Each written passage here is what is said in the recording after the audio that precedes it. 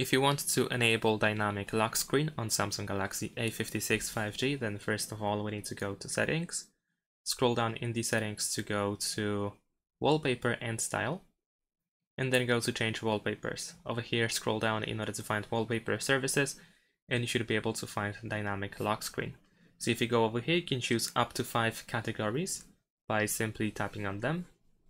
And if you do this for the first time, you can allow to use Wi-Fi only, and then we can press download. So let's choose food, desserts, special, and we're gonna stick with these 3 categories.